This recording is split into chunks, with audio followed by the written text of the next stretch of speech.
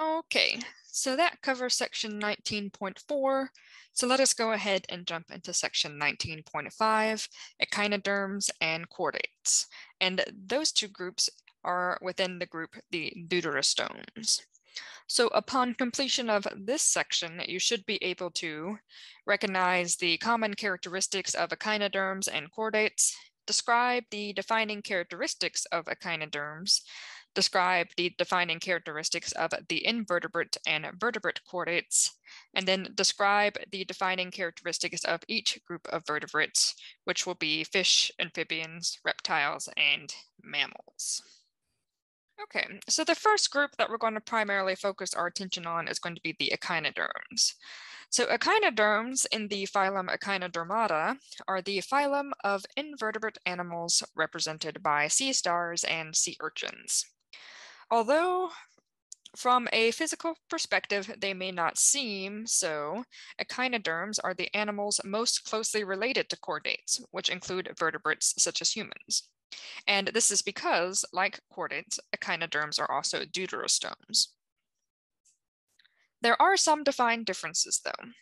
For example, the echinoderms are often radially, not bilaterally symmetrical, but the larva of an echinoderm is a free-swimming filter feeder with bilateral symmetry. But it does go into a metamorphosis into a radially symmetrical adult. Also, adult echinoderms do not have a head, a brain, or segmentation. And the nervous system consists of nerves in a ring around the mouth and extend outwards in a radial fashion. So echinoderm locomotion depends on a water vascular system. So in the sea star, water enters the system through a Sevi plate or madreporite, and eventually the water is pumped into many tube feet, expanding them. When the foot touches a surface, the center withdraws, producing suction that causes the foot to adhere to the surface. By alternating the expansion and contraction of its many tube feet, a sea star moves slowly along. Echinoderms don't have complex respiratory, excretory, and circulatory systems. Fluids within the coelomic cavity and the water vascular system carry out many of these functions. For example, gas exchange occurs across the skin gills and the tube feet, and nitrogenous waste diffuse through the coelomic fluid and the body wall. Most echinoderms feed variously on organic matter in the sea or in the substrate, but sea stars prey upon crustaceans, mollusks, and other invertebrates. From the human perspective, sea stars cause extensive economic loss because they consume oysters and clams before they can be harvested. However, they are important in many ways. In many ecosystems, fishes and sea otters eat echinoderms, and scientists favor echinoderms for embryological research. So here we have some examples of echinoderm diversity. So in this picture, we have a sea lily, and they are immobile, but the feather star, which is located in the next picture here, would be motile.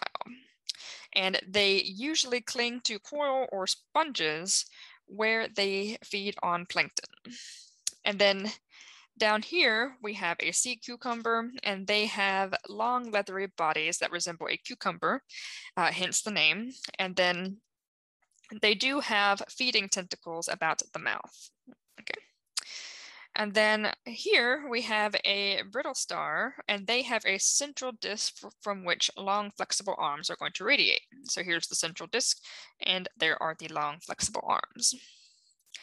And then here we have our sea urchins, and this is a sand dollar, and they have spines, and they use those for locomotion, defense, and burrowing. Okay, so this image kind of shows the basics of sea star anatomy.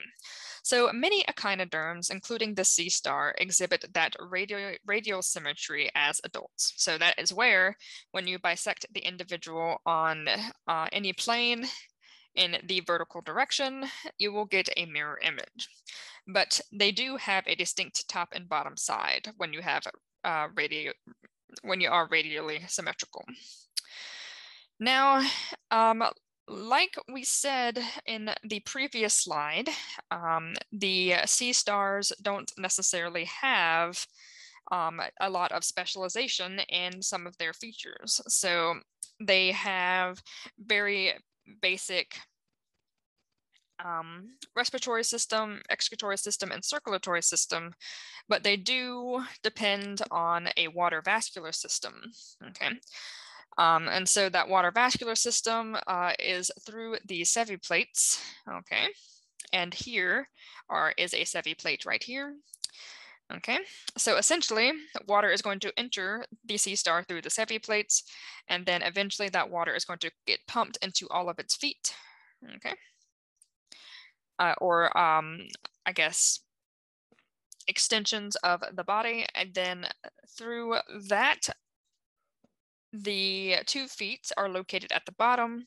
And so once the water vascular system pumps through the body and exits through the 2 feet, which are going to be located at the bottom of the sea star on all of its limbs, so to speak, or extensions from the body. All right, so that covers the basic information I expect you to know concerning echinoderms. So let us jump into the next major group of deuterostomes, which are going to be our chordates. So at some time in its life history, a chordate in the phylum Chordata has the 4 characteristics as listed on the slide.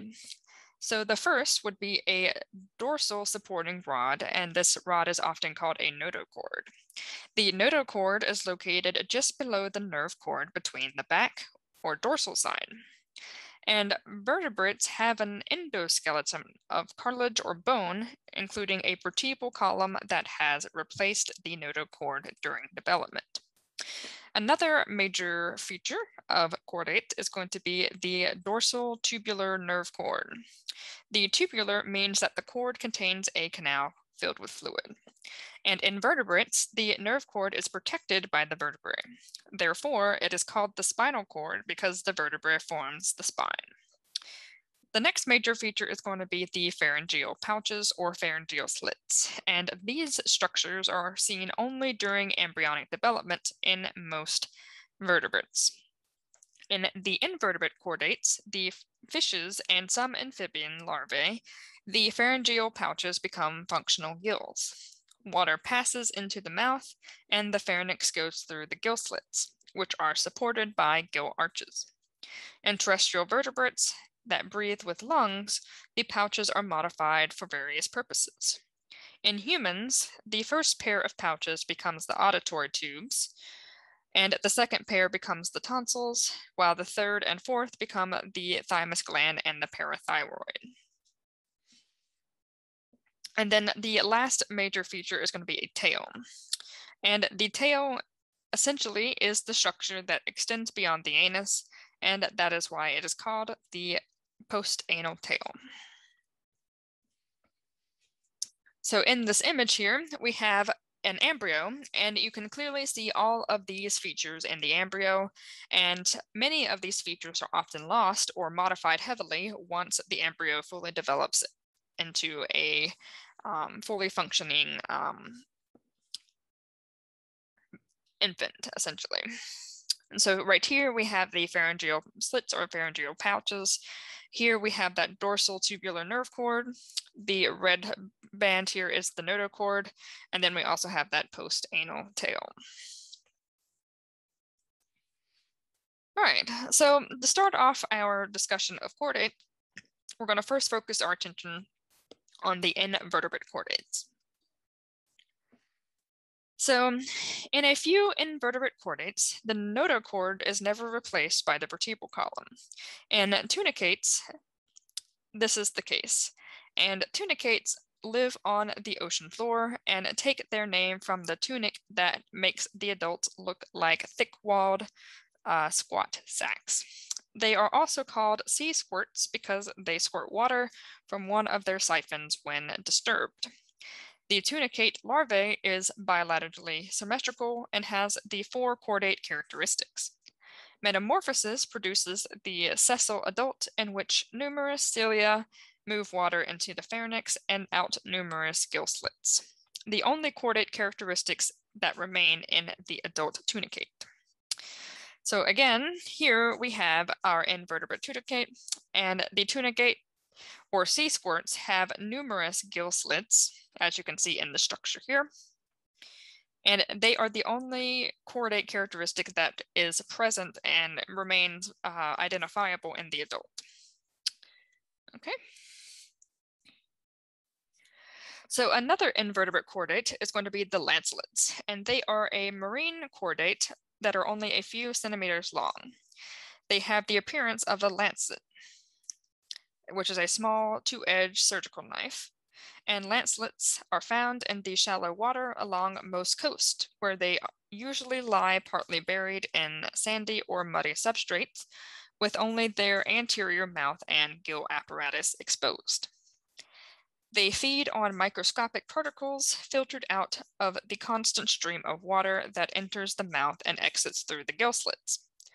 Lancelets retain the 4 chordate characteristics as adults. In addition, segmentation is also present, as witnessed by the fact that the muscles are segmentally arranged and the dorsal tubular nerve cord has periodic branches. So here we have an image of the lancelet, and you can see all of the major characteristics of chordates in the adult also. So here we have the notochord, which is this purple band right there. And then we have the dorsal tubular nerve cord right above it, depicted as yellow. There is the pharyngeal slits in the pharynx region. And then we have the post-anal tail as well. So the adult does retain all of the characteristics that is common and found in chordates at some point during development. Okay, so let us discuss some evolutionary trends that are featured among the chordates. So the chordates are going to be the animal groups that we're going to discuss for the remainder of the chapter. We are going to be looking at a couple of main evolutionary trends that distinguish each group of animal from the preceding one. The tunicates and lancelets are invertebrate chordates. They don't have vertebrae. But the vertebrates include the fishes, amphibians, reptiles, which include birds, and mammals. So as embryos, vertebrates have the 4 chordate characteristics. But during embryonic development, the notochord is generally replaced by a vertebral column composed of individual vertebrae. Remnants of the notochord are seen in the intervertebral discs, which are compressible cartilaginous pads between the vertebrae. The vertebral column, which is a part of the flexible but strong endoskeleton, gives evidence that vertebrates are segmented. Fishes with an endoskeleton of cartilage and some bone in their scales were the first to have jaws. Early bony fishes had lungs. Amphibians were the first group to have jointed appendages and to invade land. The typical life cycle of amphibians includes a larval stage that lives in the water. However, amphibians exploit a wide range of habitats, and many reproduce on land. Reptiles, birds, and mammals have a means of reproduction more suited to land. During development, an amnion and other extra-embryonic membranes are present, and these membranes carry out all the functions needed to support the life of the embryo as it develops into a young offspring, capable of feeding on its own. So let's look at a visual representation of the many different features and branches of the chordate group. So here in this particular image, we are looking at what we call an evolutionary tree, or another name for it would be a phylogenetic tree.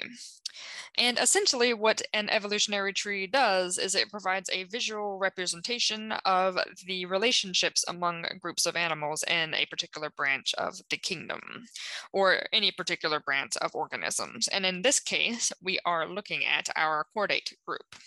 So among the chordates, we have many, many different subgroups, as you can see up here. And all of these branches and lines represent their relationships. So each of these lines here represent a lineage, and these are the branch points that distinguishes lineages from each other, or shows relationships between the different groups. Now, what you also see are characteristics. Okay, so here's a characteristic which includes a vertebrae, jaws, bony skeleton, lungs, limb, amniotic egg, and mammary glands. And as you're interpreting this tree, it's important to understand that as we go up in the tree, we get more and more exclusive. Okay. And then as we go down in the tree, we get more and more inclusive. All right. So let's kind of walk through how to interpret the tree. So down here we have our ancestor, and in this case, because we're looking at chordates, we have some sort of ancestral chordate that all of these lineages descended from. But when we get to the first branch point, that is when these characteristics are going to start separating out different groups. So the first characteristic of note in this tree is going to be the presence or absence of a vertebrae. So all organisms in this branch here have a vertebrae. So that includes all of these groups. Okay. Now, any lineages that are on this side of the branch, such as the lancelets and the tunicates, they lack a vertebrae. They do still have a notochord, but they never developed a vertebral column. Okay. So let's jump up to the next characteristic, the next branch point. So the next characteristic is going to be jaws. So among the chordates that do have a vertebrae, there is actually a group of that doesn't have a jaw, which is the next feature. And also the lancelets don't have a jaw, and the tunicates don't have a jaw. So that excludes these three groups, but still includes these three. The next one is going to be the bony skeleton. So in this branch, we now have excluded the cartilaginous fishes because they have a cartilage skeleton and not a bony skeleton. But jawless fish also don't have a skeleton, lancelets don't also have a skeleton, and tunicates also don't have a skeleton. Okay, but all of these groups that from this branch point upwards do have a skeleton. The next characteristic is lungs. So all groups on this side of the branch don't have lungs, and all groups on this side do have lungs. And it is the same for the limb. So only these three groups have limbs, and only these two groups have an amniotic egg. And then finally, only mammals have mammary glands. So again, as you go up the tree, you are more exclusive. And then as you go down the tree, you'll get more and more inclusive. So you include more and more groups that have the same shared characteristic. Okay, so that is the basics on how to interpret this tree. All right, so now that we've talked about the major evolutionary trends in our chordates, let's go and jump into the specifics of some of the major groups of chordates. So the first one that we're going to talk about are fishes. So the first vertebrates were jawless fishes that wiggled through the water and sucked up food from the ocean floor. Today, there are three living classes of fish. We have our jawless fishes, our cartilaginous fishes, and our bony fishes. The last two groups have jaws, or tooth-bearing bone of the head, and jaws are believed to have evolved from the first pair of gill arches, and those are structures that ordinarily supported the gills. And the presence of jaws permits a predatory way of life. Okay. So here we just have a visual representation showing the evolution of the jaw. And so you see in our jawless fishes, they have all of these gill arches that support the gills. And then over time, the first couple of gills began to become modified. So they have a slight modification here to be more bent inward. And then we have a finished and complete jawed fish here, where those same gill arches colored in orange are now further modified to form the jaw, and also the blue one as well. So again, those gill arches are what eventually became the jaw. So let's look a little bit more closely at our fishes that contain no bones, or our non-bony fishes. So living representatives of the jawless fishes are about cylindrical and roughly 1 meter long. And they have smooth, scaleless skin and no jaws or paired fins. The two groups of living jawless fishes are hagfishes and lampreys. Although both are jawless, there are distinct differences. Hagfishes are an ancient group of fish. They possess a skull, but lack the vertebrae found in other classes of vertebrates. However, molecular evidence suggests that these were once present in these fishes, so they are traditionally classified with the vertebrates. Hagfishes are scavengers, feeding mainly on dead fishes.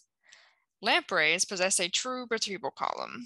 Most are parasites that use their round mouths as a sucker to attach to another fish and tap into its circulatory system. Unlike other fishes, the lamprey cannot take in water through its mouth. Instead, water moves in and out through the gill openings. Now, the cartilaginous fishes are the sharks, the rays, and the skates, which have skeletons of cartilage instead of bone. The small dogfish shark is often dissected in biology laboratories. One of the most dangerous sharks inhabiting both tropical and temperate waters is the hammerhead shark. The largest sharks, the whale sharks, feed on small fishes and marine invertebrates and do not attack humans. Skates and rays are rather flat fishes that live partially buried in the sand and feed on mussels and clams. 3 well-developed senses enable sharks and rays to detect their prey. 1, they have the ability to sense electric currents in water, even those generated by the muscle movements of animals. 2, they and all other types of fish have a lateral line system, which is a series of cells that lie within canals along both sides of the body and can sense pressure caused by a fish or another animal swimming nearby. And then 3, they have a keen sense of smell. The part of the brain associated with this sense is twice as large as the other parts. Sharks can detect about 1 drop of blood in 115 liters or 25 gallons of water. So here we have some visual representations of our jawless fish, and this is an example of a lamprey. So they have a toothed oral disc with no jaw, and they use this disc to suction onto the side of another fish and tap into its circulatory system. And then these are the gill slits located here. And so the water passes into the gill slits and out at the other end to allow the lamprey to have oxygen exchange with its gills. So water does not travel through its mouth for that to happen, like other types of fishes. And then here we have a bull shark, which is an example of a cartilaginous fish. And they are most noted by their jaw with many rows of teeth, and they have many different sets of fins. So they have the dorsal fin, the pectoral fins, and the caudal fins, which are over here. And then these are the gill slits of the shark. And unlike the lamprey, the water must pass through the shark's mouth and then come out the gills in order to allow for gas exchange.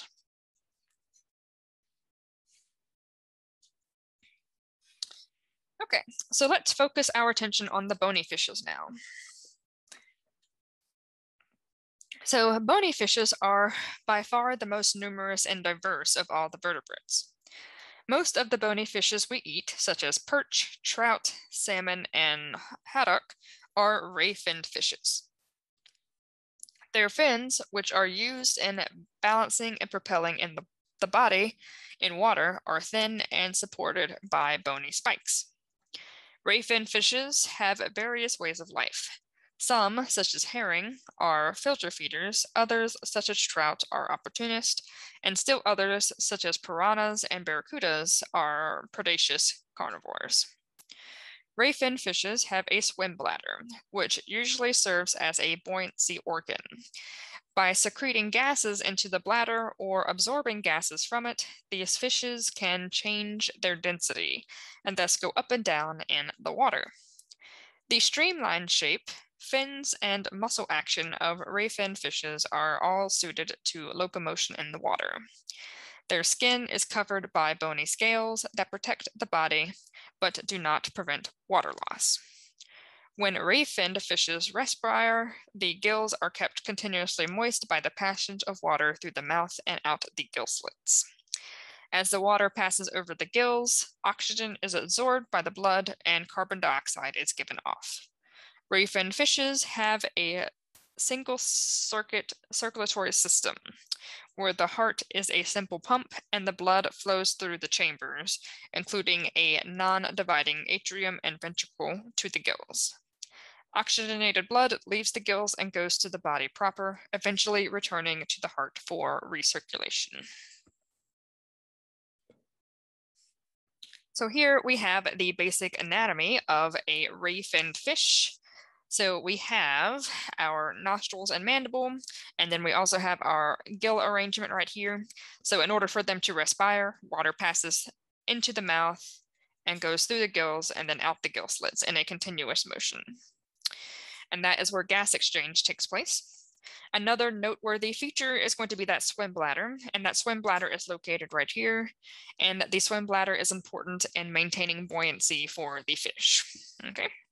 And so they can put gases in the bladder or reabsorb gases out of the bladder to change the density of their body to allow it to sink or float.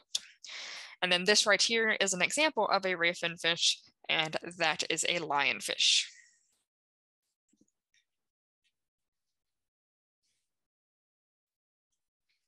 And then I think one more thing I want to point out before I move on is that lateral line system, and that is located right here. And that allows the fish to detect pressure changes in the water, to detect the movement of other animals moving around in the water as well.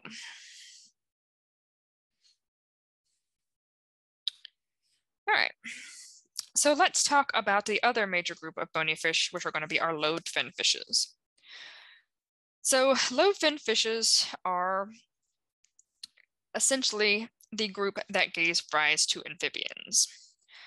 So the major difference with lobed fin fishes is that they have fleshy appendages, meaning that their limbs have muscle attachment within them and are not just rays. So if you look here, we have a fin, and you can also see this part of the limb that has muscle attachment. So if you go back and look at a ray fin fish, notice that the fins just have rays and no muscle attachment. It's just those spines. But if you look at a lobed fin fish, you do have actual muscle attachment within the limb or within the fin of the fish. Okay, and because of this feature, the lobed fin fishes gave rise to the amphibian group. Okay. And another feature that is also important for the rise of amphibians is the fact that most, but not all, lobed fin fishes respire with lungs. Okay.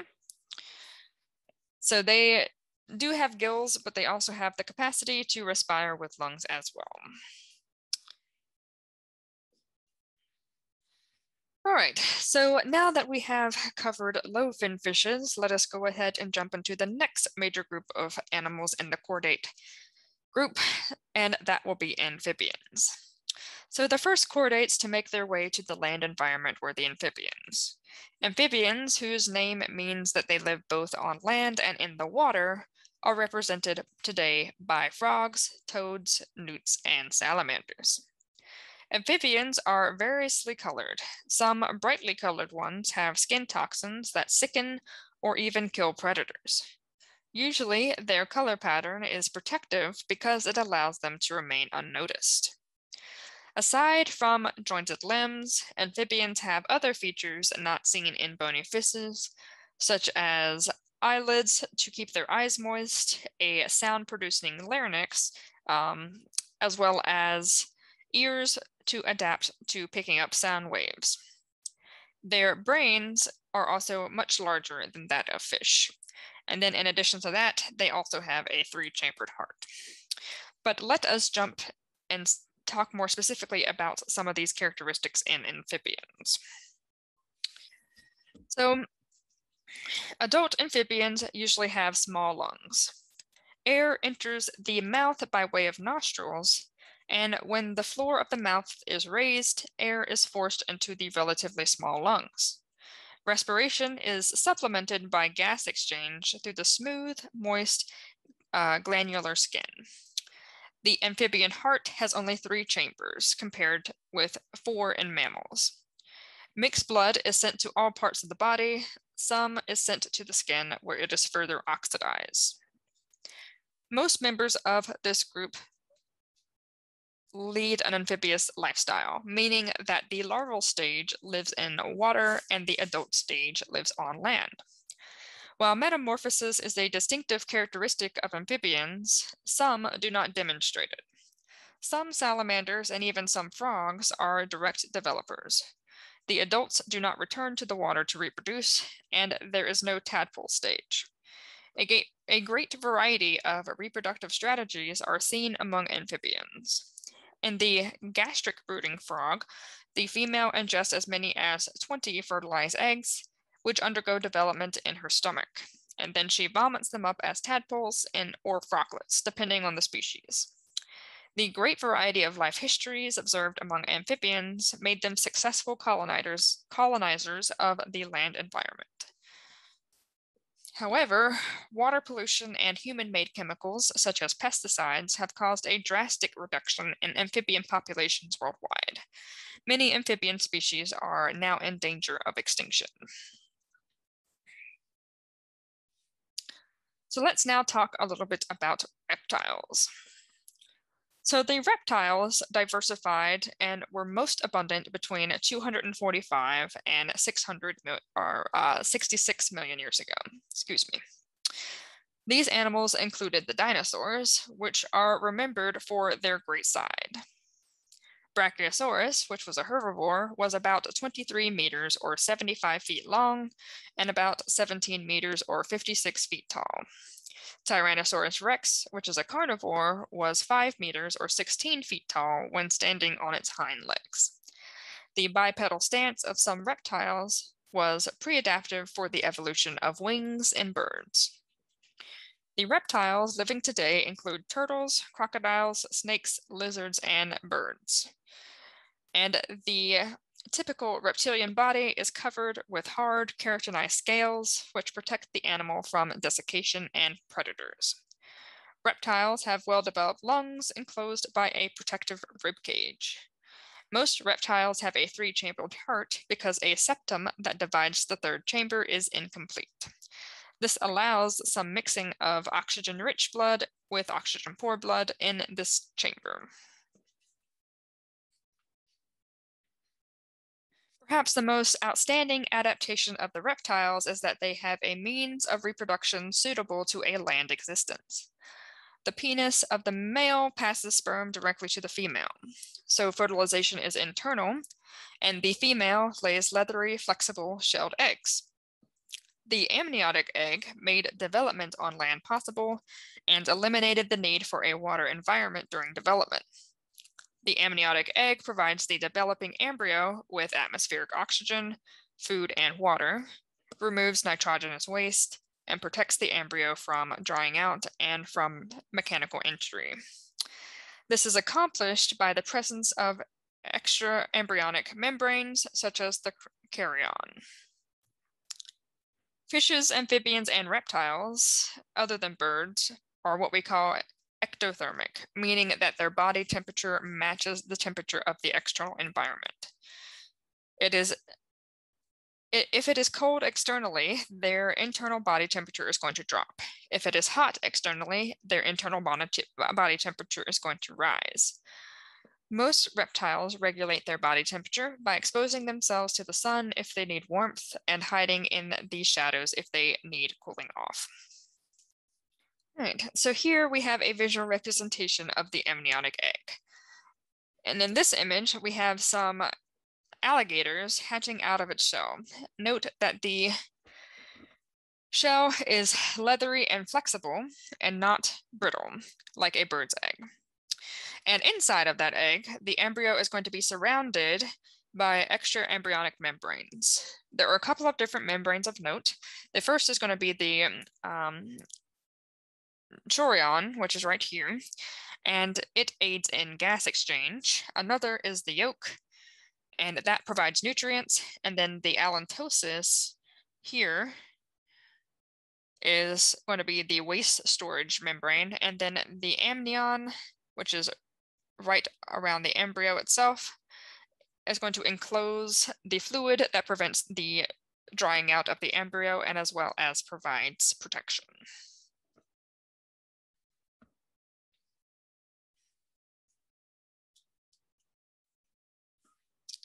All right, so let's talk a little bit more specifically about birds, which are within the reptile category. So birds share a common ancestor with crocodiles and have traits such as a tail with vertebrae, clawed feet, and the presence of scales that show they are in fact reptiles. Perhaps you have noticed the scales on the legs of a chicken, and in addition, a bird's feathers are actually modified reptilian scales. However, birds lay a hard-shelled amniotic egg rather than the leathery egg produced by other reptiles. The exact history of birds is still in dispute, but recent discoveries of fossils of feathered reptiles in China and other locations indicate that birds are closely related to bipedal dinosaurs, and they should be classified as such. Nearly every anatomical feature of a bird can be related to its ability to fly. The forelimbs are modified as wings. The hollow, very light bones are laced with air cavities. A horny beak has replaced jaws equipped with teeth, and a slender neck connects the head to the round, compact torso. Respiration is efficient because the lobular lungs form anterior and posterior air sacs. The presence of these sacs means that the air moves one way through the lungs and gases are continuously exchanged across respiratory tissue. Another benefit of the air sacs is that they lighten the body and aid in flying. Birds have a four-chambered heart that completely separates oxygen-rich blood from oxygen-poor blood. Birds are endothermic and generate internal heat. Many endotherms can use metabolic heat to maintain a constant internal temperature. This may be associated with their efficient nervous, respiratory, and circulatory systems. Also, their feathers provide insulation.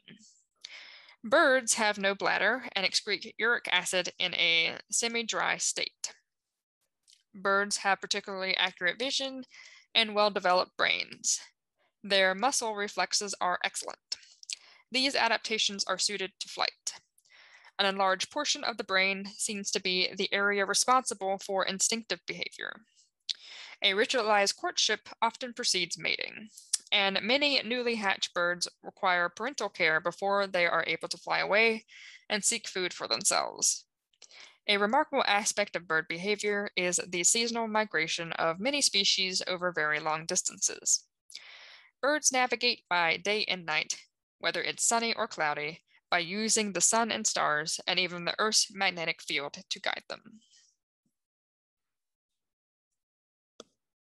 All right, so here we have the basic anatomy of a bird, and you can see the many adaptations that allow the bird to fly. So for example, we have feathers and hollow bones that provide lift and loss of weight in the bird to allow the bird easier access to flight. We also have a beak that reduces the structures of teeth, so because the teeth is just added weight. The respiratory system allows for air sacs to exist, and these air sacs help keep the bird light as well as provides more efficient gas exchange. The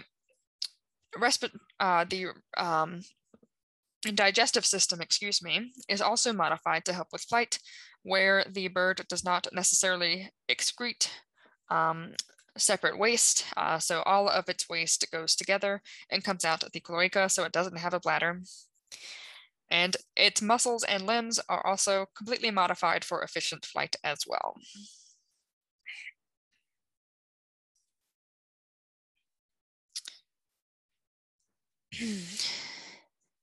So traditionally, the classification of birds was particularly based on beak and foot types, and to some extent on habitat and behavior.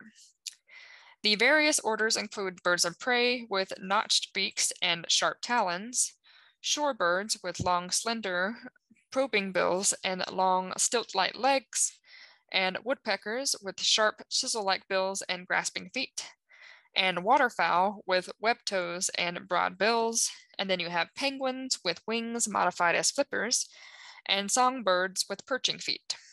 Genetic data now is used to determine relationships among birds, but we can see a lot of commonality in features depending on the lifestyle of the bird and the habitat that they inhabit.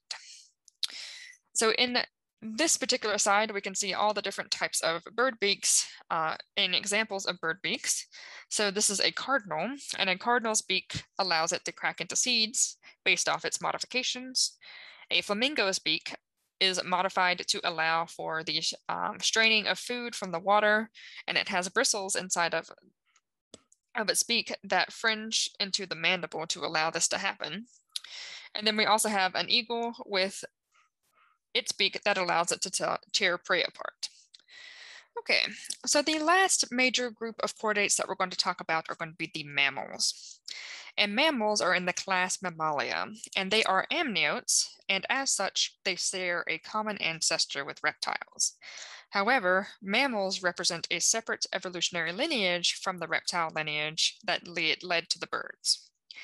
The first mammals evolved during the Triassic period, which was around 199 million years ago or so, and they were small and about the size of a mouse. Due to many factors, including the dominance of the dinosaurs, mammals changed little during the Triassic and Jurassic periods. Some of the earliest mammalian groups are still represented by the monotremes and the marsupials. However, neither of these groups is abundant as the placental mammals, which can be found in most environments on the planet. The two chief characteristics of mammals are hair and milk-producing mammary glands. Almost all mammals are endotherms and generate internal heat. Many of the adaptations of mammals are related to temperature control. Hair, for example, provides insulation against heat loss and allows mammals to be active even in cold weather. Mammary glands enable females to feed or nurse their young without leaving them to find food. Nursing also creates a bond between mother and offspring that helps ensure parental care while the young are helpless. In most mammals, the young are born alive after a period of development in the uterus, and which is a part of the female reproductive system. Internal development shelters the young and allows the female to move actively about while the young are maturing inside of her. So let's jump into mammal diversity. So the first two groups of mammals we're going to talk about are the monotremes and the marsupials. So monotremes are mammals that, like birds, have a cloaca, which is a terminal region of the digestive tract that serves as a common chamber for feces, excretory waste, and sex cells. They also lay hard-shelled amniotic eggs. They are represented by the spiny anteater and the duck-billed platypus, both of which live in Australia. The female duck-billed platypus lays her eggs in a burrow in the ground.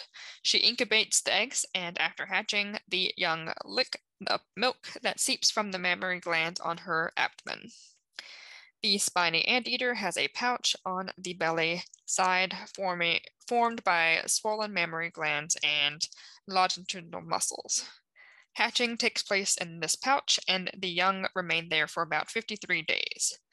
Then they stay in a burrow where the mother periodically visits and nurses them.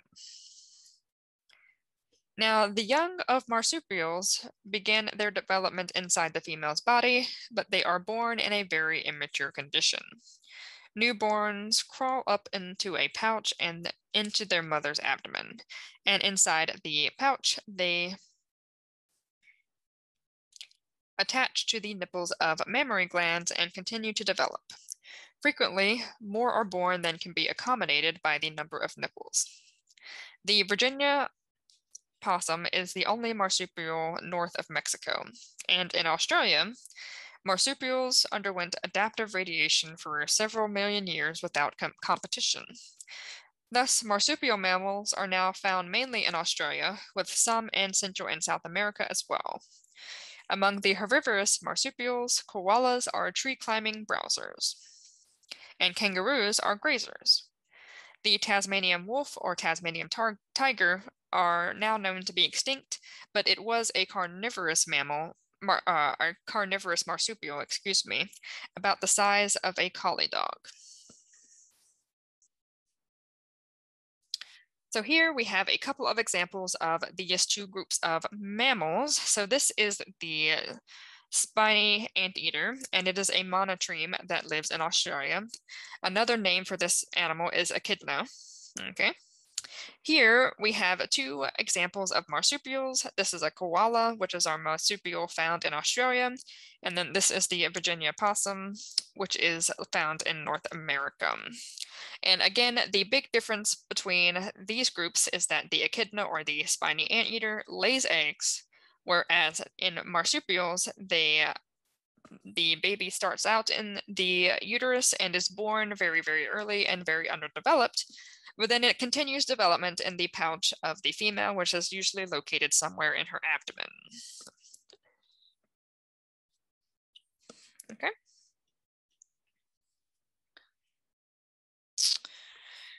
Now, the vast majority of living mammals are actually placental mammals, and in these mammals, the extra-embryonic membranes of the amniotic egg have been modified for internal development within the uterus of the female.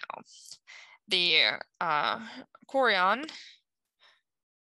contributes to the fetal portion of the placenta, while a part of the uterine wall contributes to the maternal portion. Here, nutrients, oxygen, and waste are exchanged between fetus and maternal blood.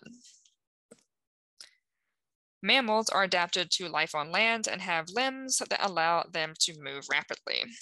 The brain is well developed, the lungs are expanded, not only by the action of the rib cage, but also by the contraction of the diaphragm, which is a horizontal muscle that provides the thoracic cavity, that divides the thoracic cavity from the abdominal cavity. And there is also a heart with 4 chambers. The internal temperature of mammals is constant, and hair, when abundant, helps insulate the body. The mammalian brain is enlarged due to the expansion of the cerebral hemispheres that control the rest of the brain. The brain is not fully developed until after birth, and the young learn to take care of themselves during a period of dependency on their parents. Mammals can be distinguished by their method of obtaining food and their mode of locomotion.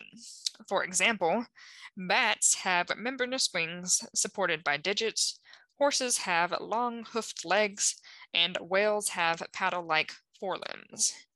The specific shape and size of the teeth may be associated with whether the mammal is a herbivore, a carnivore, or an omnivore, where a herbivore eats plants, a carnivore eats meat, and an omnivore eats both meat and plants.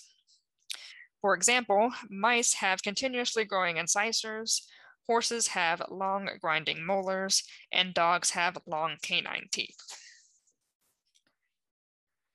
So here we just have a couple of visual examples of placental mammals, and I'm sure you are familiar with many of these, but we have a deer who are herbivores that live in wooded areas.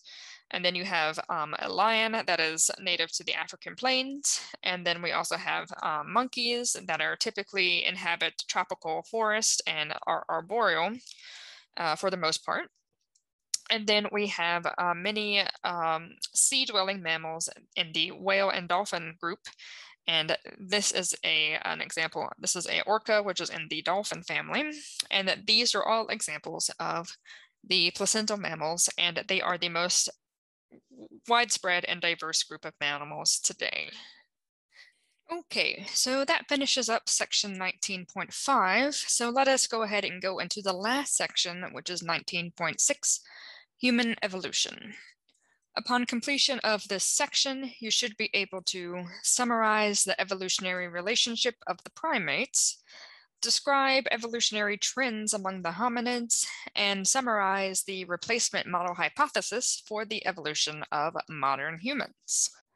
So in the evolutionary tree, you can see that all primates share one common ancestor, and that the other types of primates diverge from the human line of descent, also called a lineage, over time. The prosimians include the lemurs, tarsiers, and lorises, and the anthropoids include the monkeys, apes, and humans. The designation hominid includes the apes, both African and Asian, as well as chimpanzees, humans, and the closest extinct relatives of humans. The term hominid refers to our species, Homo sapiens, and our close human-like ancestors. Primates are adapted to an arboreal life, or life in trees, and primate limbs are mobile, and the hands and feet have 5 digits each. Many primates have both an opposable big toe and an opposable thumb. That is, the big toe and the thumb can touch each of the other toes and fingers. Humans don't have an opposable big toe, but the thumb is opposable, resulting in a grip that is both powerful and precise. The opposable thumb allows a primate to easily reach out and bring food, such as fruit, to its mouth. When mobile, primates grasp and release tree limbs freely because nails have replaced claws. The evolutionary trend among primates is generally towards a larger and more complex brain. The brain is smallest in prosimians and largest in modern humans.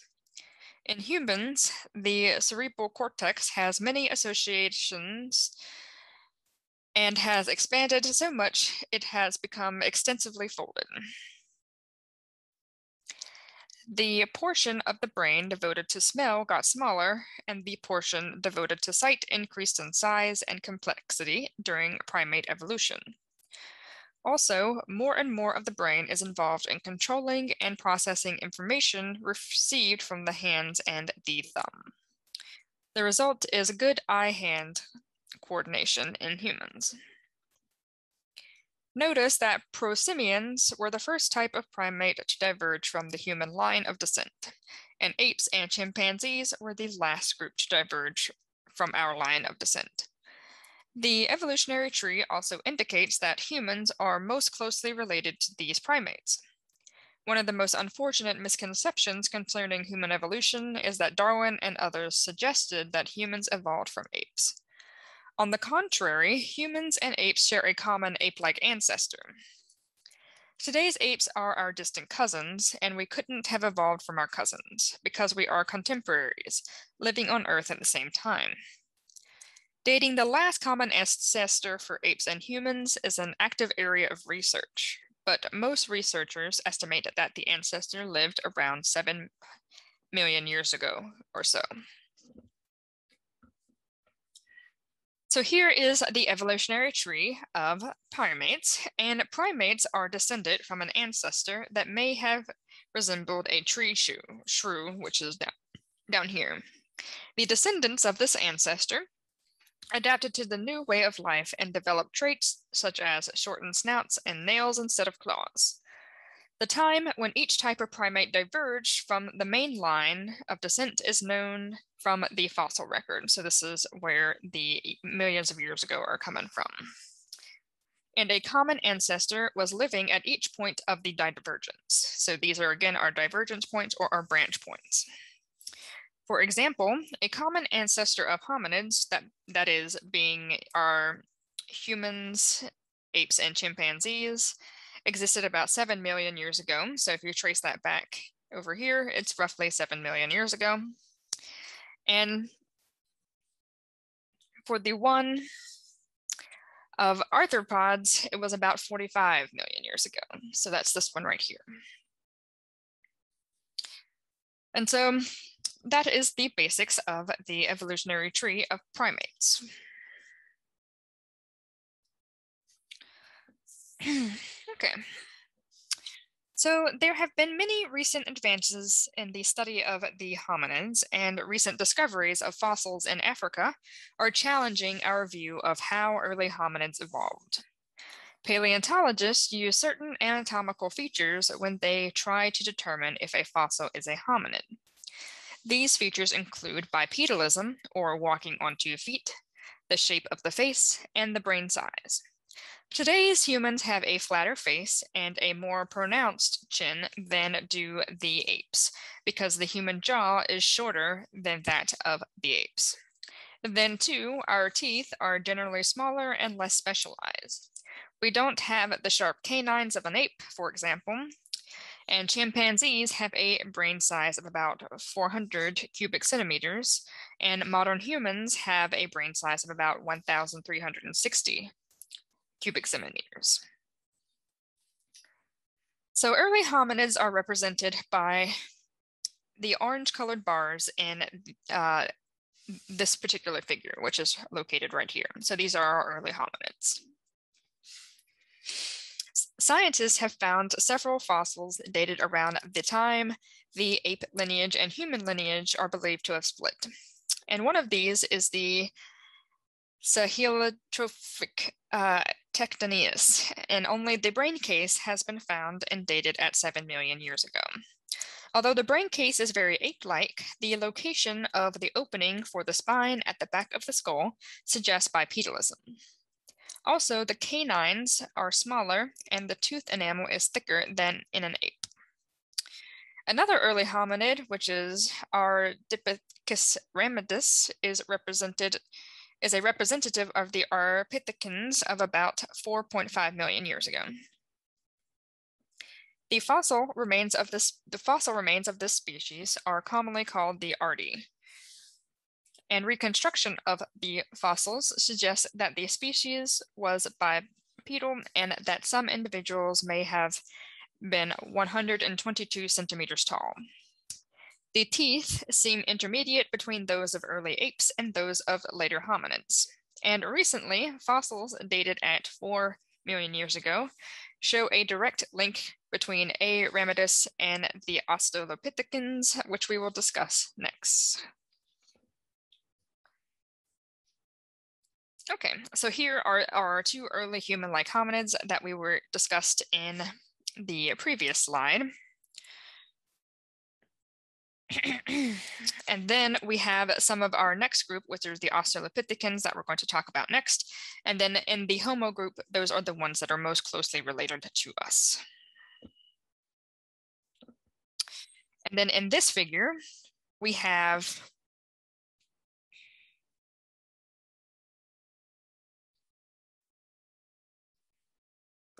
the reconstruction of the fossil remains of Ardipithecus ramidus, or Ardi, and that suggests that the species was well adapted for life both in the trees and on the ground. Okay.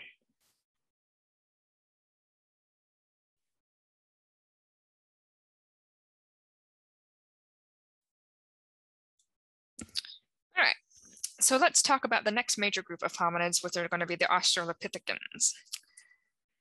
So it is possible that one of the Australopithecans, which is a group of hominids that evolved and diverged in Africa about 4 million years ago, is a direct ancestor of humans. More than 20 years ago, a team led by Donald Johansen unearthed nearly 250 fossils of a hominid called Australopithecus afarensis. And a now famous female skeleton dated to 3.18 million years ago is known worldwide by its field name, Lucy. Although her brain was quite small, about 400 cubic centimeters, the shapes and relative proportions of Lucy's limbs indicate that she stood upright and walked bipedally. Even better evidence of bipedal locomotion comes from a trail of footprints dating about 3.7 million years ago. The larger prints are double, as though a smaller individual was stepping in the footfalls of another, and that there are additional small prints off to the side within hand-holding distance, as you can see right here.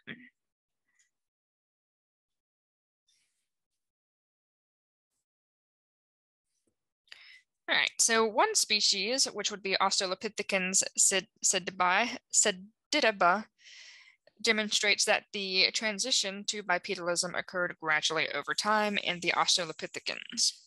An analysis of limb size and the method of walking in a sediba suggests that changes in the pelvis occurred at different rates than those in the limbs. And in many ways, a sediba is ape-like above the waist, or small brain, and human-like below the waist, walking erect, indicating that human characteristics did not evolve all at one time. The term mosaic evolution is applied when different body parts change at different rates and therefore at different times.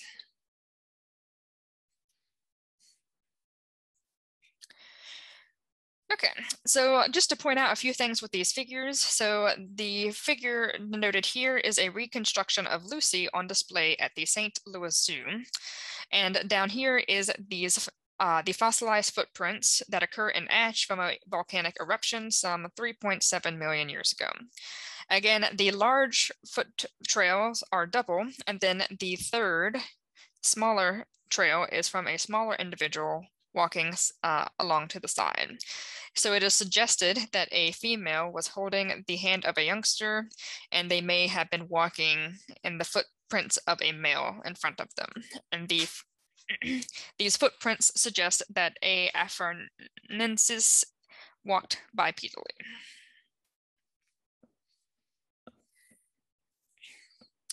All right, so another group of hominids that we'll talk about are going to be Homo habilis. Homo habilis, dated between 2.4 and 1.4 million years ago, may be an ancestor to modern humans. Some of these fossils have a brain size as large as 775 cubic centimeters, which is about 45% larger than that seen in A. afarensis. The teeth are smaller than those of any of the other Australopithecines. Therefore, it is likely that these early homos were omnivorous and ate meat in addition to plant material. Bones at the campsites of H. habilis bear cut marks, indicating that these hominids were whose name means handyman, used tools to strip the meat from bone. The rather crude tools, probably also used to scrape hide and cut tendons, consisted of sharp flakes of broken rock. The skulls of H. habilis suggest that the portions of the brain associated with speech areas were enlarged. We can speculate that the ability to speak may have led to hunting cooperatively.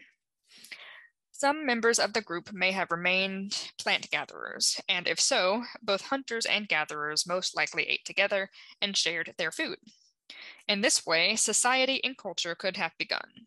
And culture, which encompasses human behavior and products, such as technology and the arts, is dependent on the capacity to speak and transmit knowledge. We can further speculate that the advantages that having a culture brought to H. habilis may have hastened the extinction of the Australopithecines. So the next major group of hominids we're going to talk about are going to be Homo erectus. So fossils of Homo erectus have been found in Africa, Asia, and Europe, and dated between 1.9 and 0.15 million years ago. Although all fossils assigned the name H. erectus are similar in appearance, there is enough discrepancy to suggest that several different species have been included in this group. Compared with H. habilis, H. erectus had a larger brain, about 1,000 cubic centimeters, and a flattened or flatter face. The recovery of an almost complete skeleton of a 10-year-old boy indicates that H. erectus was much taller than the earlier hominids. Males were about 1.8 meters tall, or about 6 feet, and females were about 1.55 meters tall, or approximately 5 feet. Indeed, these hominins were erect and most likely had a striding gait, like that of modern humans. The robust and most likely heavily muscled skeleton still retained some Australopithecines features, and even so, the size of the birth canal indicates that infants were born in an immature state that required an extensive period of care. It is believed that H. erectus first appeared in Africa and then migrated into Asia and Europe. And at one time, the migration was thought to have occurred about 1 million years ago. Recently, however, H. erectus fossil remains in Java and the Republic of Georgia have been dated at 1.9 and 1.6 million years ago, respectively. These remains push the evolution of H. erectus in Africa to an earlier date that has yet to be determined. In any case, such an extensive population movement is a first in the history of humankind and a tribute to the intellectual and physical skills of the species. H. erectus was also most likely the first hominid to use fire, and it fashioned more advanced tools than the earlier Homo species. These hominids used heavy, teardrop-shaped axes and cleavers, as well as stone flakes that were probably used for cutting and scraping. Some investigators believe H. erectus was a systematic hunter that took kills to the same site over and over again. In one location, researchers have found over 40,000 bones and 2,647 stones.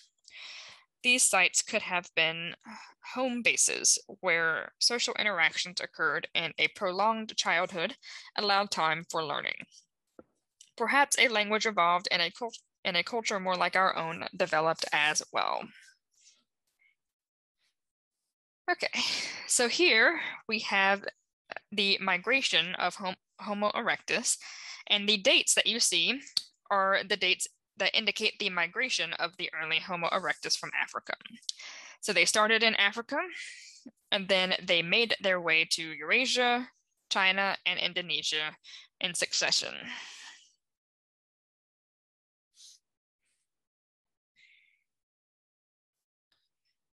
All right, so let's discuss the evolution of what we know as the modern human. So the most widely accepted hypothesis for the evolution of modern humans from early human-like hominids is referred to as the replacement model, or out of Africa hypothesis, which proposes that modern humans evolved from archaic humans only in Africa and then migrated to Asia and Europe, where they replaced the archaic species about 100,000 years before the present.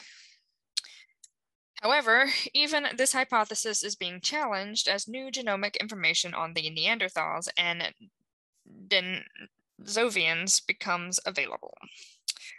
So this is a representation of the replacement model, and according to the replacement model, modern humans evolved in Africa only and then replaced all other early Homo species in Asia and Europe.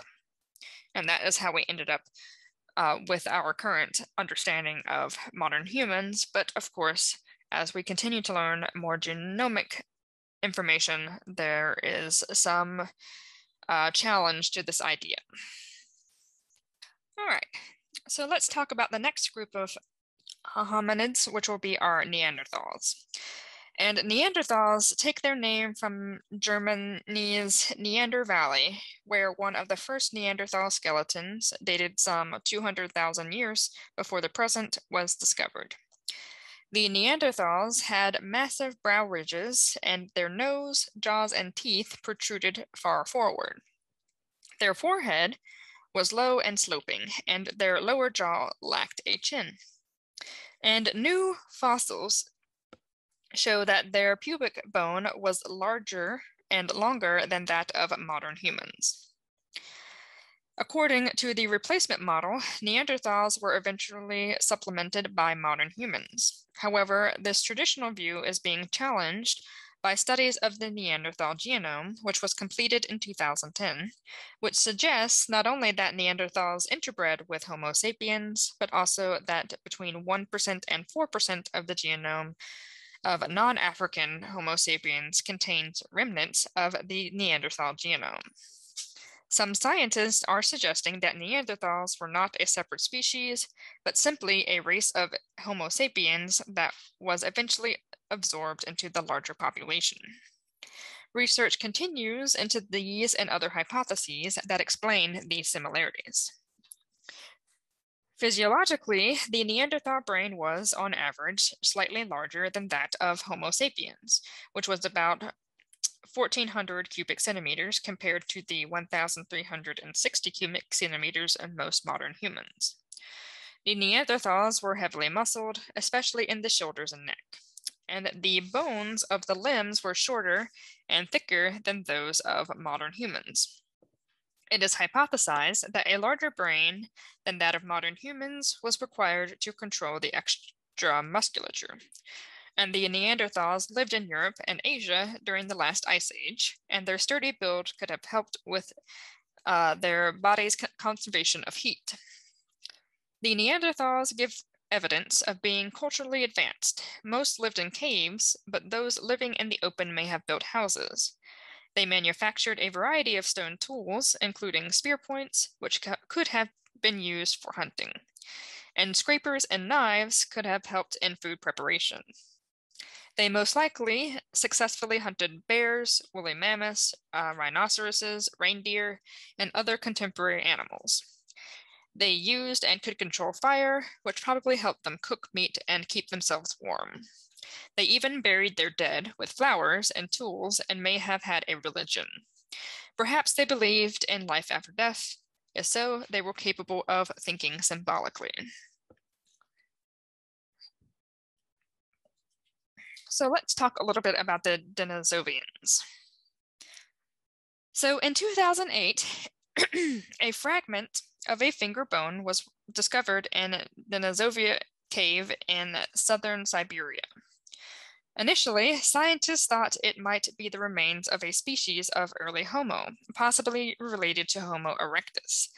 However, mitochondrial DNA indicated that the fossil belonged to a species that existed around 1 million years ago, around the same time as Neanderthals.